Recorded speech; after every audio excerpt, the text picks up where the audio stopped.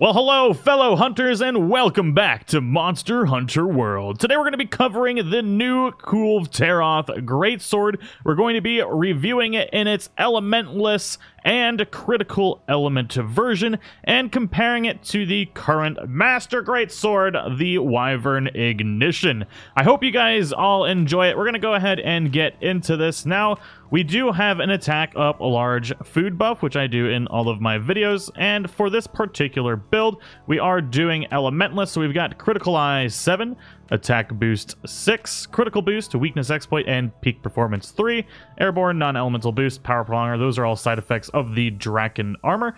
Now, the unfortunate thing about this weapon is it cannot reach the white level of sharpness with any amount of handicraft. So that is a huge negative effect to this weapon, but I did want to see if we could surpass its non-elemental damage by unlocking the Thunder element, and we'll get into that in a few minutes. So this non-elementalist build is going to do less damage than the Wyvern Impact, but all in all, it's not terrible, but it's not great either. So we're doing 422 on our first. 300. Wow, we didn't even crit that time.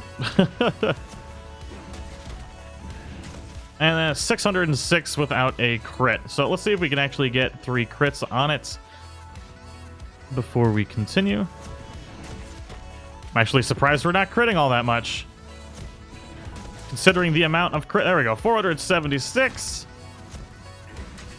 and 848 on the final attack. Now, if we had white level of sharpness on this, that would be significantly higher, but unfortunately we are not able to unlock it. Now, let's go ahead and go into the critical element build, where we are actually able to just barely surpass the non-elemental version, but there is a caveat to this. Let's go ahead and equip this. And there we go. Let's go ahead and go over the build here real quick. This one does involve some decorations, and we'll go over it just a little bit. So we've got Attack Boost at level 4, Thunder Attack level 3, Free Element, Critical Boost, Weakness Exploit, and Peak Performance level 3, Critical Eye 2, and Handicraft 1. Now, the issue with this is you might be asking, why are we not using Thunder Attack level 5? That is because we get kind of diminishing returns with the Bolt Jewel, where if we replace any of our attack or lose pretty much any of the other stats in this build, the elemental damage does not make up for that loss. So running 3 is pretty much the best you're going to do for this build. If you sacrifice anything else like Critical Boost or Attack, you are going to lose quite a bit of damage. Now let's go ahead and go into this. There is an issue here though. Our normal critical hits do, we'll go ahead and go into this for our first hits, 416. Now that is a normal critical hit. You can get elemental critical hits even without the critical element. Critical element adds about 3% on top of your typical elemental critical hit, but your element has to actually crit for this to happen. Now, just because you're getting a crit on your weapon does not mean your element is actually critting either.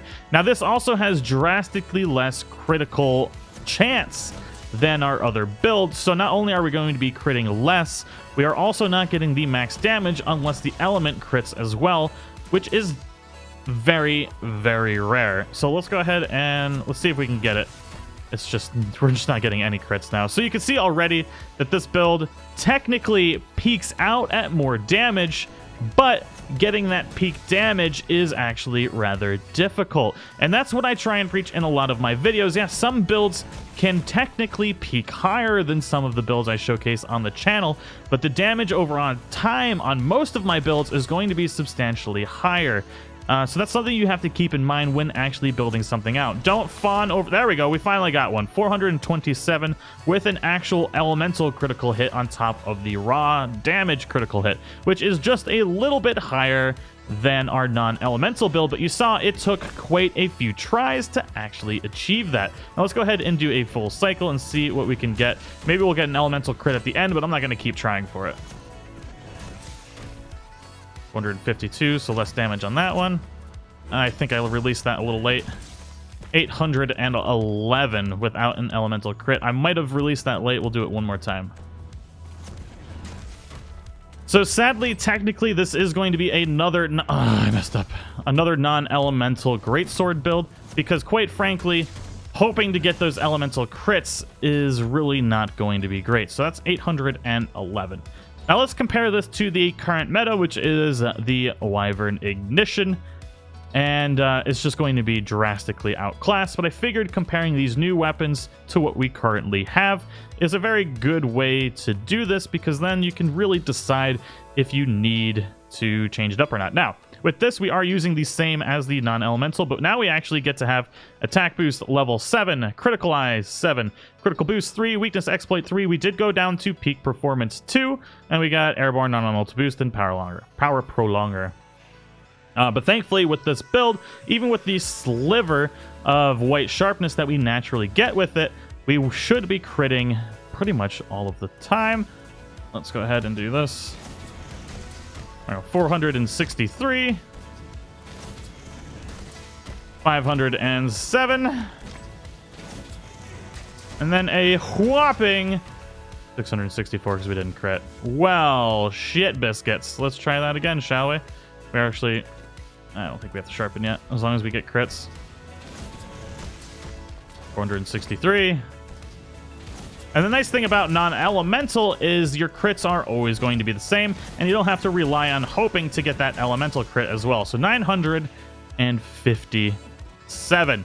So it is indeed still the king of the greatswords. But I hope you guys all enjoyed this review of the new Taroth greatsword. If you did, don't forget to show your support and smash that like button. If you're new to the channel, don't forget to subscribe for more Monster Hunter World news, updates, and content. And I will see you all in the next one.